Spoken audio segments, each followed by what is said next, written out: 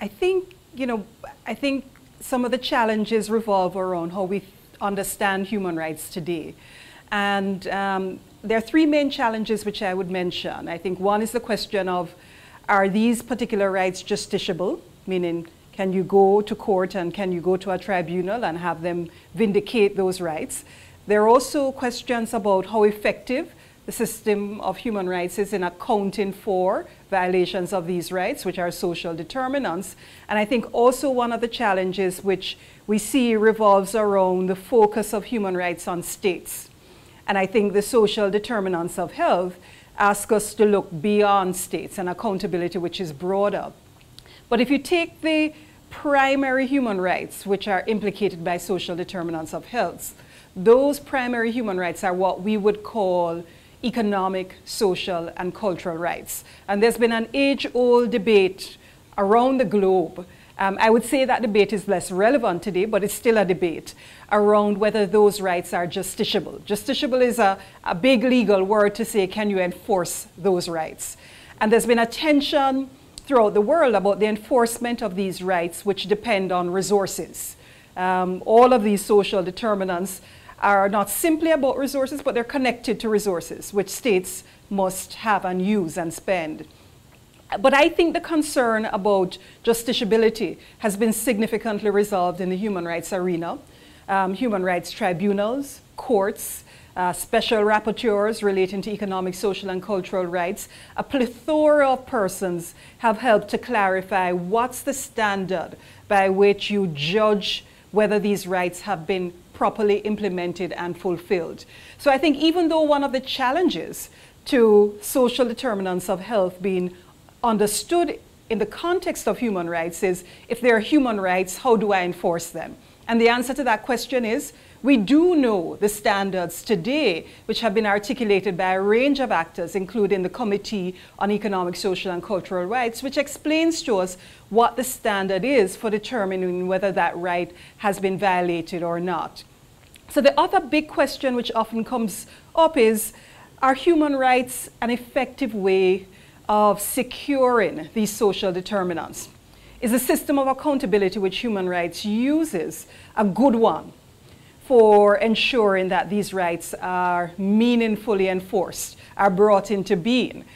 Given that, as many of you know in the Americas, impunity is the anxiety which we all have everywhere, from the top in the north all the way down. And I would say human rights obviously does have a system of accountability.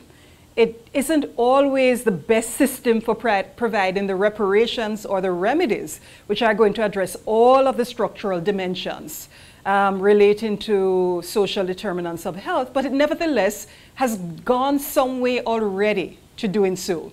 That we've seen litigation throughout Latin America where courts are awarding and addressing the question of social determinants of health with remedies which have budgetary implications, which address larger social and economic policy issues, which are tough ones for courts, but not impossible ones.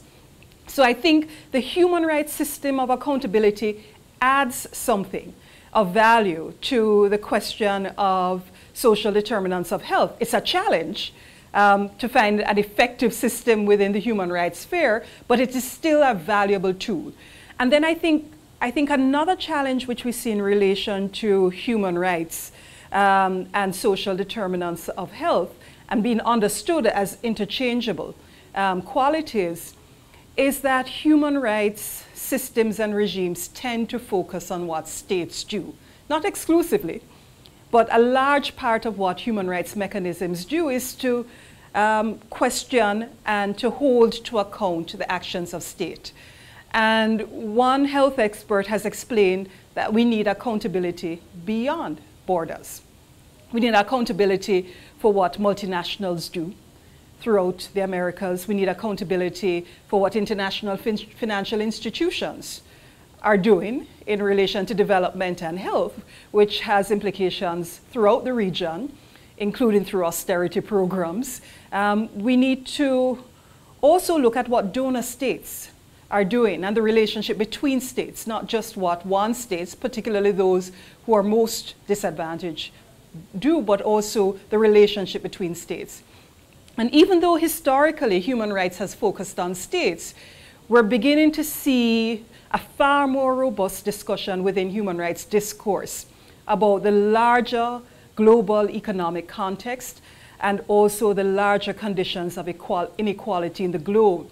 And I noted, for example, the Special Rapporteur on Extreme Poverty in a very bold report in 2015 has called attention to the way in which many international financial institutions are no human rights zones, don't adequately contemplate and consider human rights in their work. And I would say that's indicative of the way in which human rights today, in 2016, not only is contemplating the responsibility of states in relation to those inside of their borders, but the responsibility of a wide range of actors in securing justice and peace and dignity for everyone in the Americas.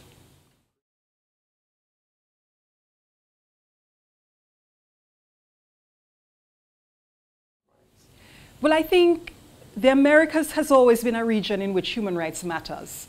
I've just finished a term on the Inter-American Commission and had a very good sense all throughout the Americas of the ways in which we in this hemisphere think about ourselves and our lives in the context of human dignity and human rights.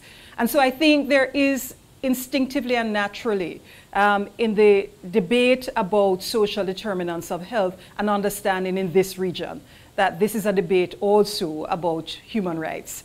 So I think the possible impact of this commission is that there can be an agenda for the Americas, an agenda which deepens the 2030 agenda on social, on sustainable development, an agenda which is connected to the decade of people of African descent, and a range of other initiatives taking place right now, in which we're deeply concerned about inequalities and inequity.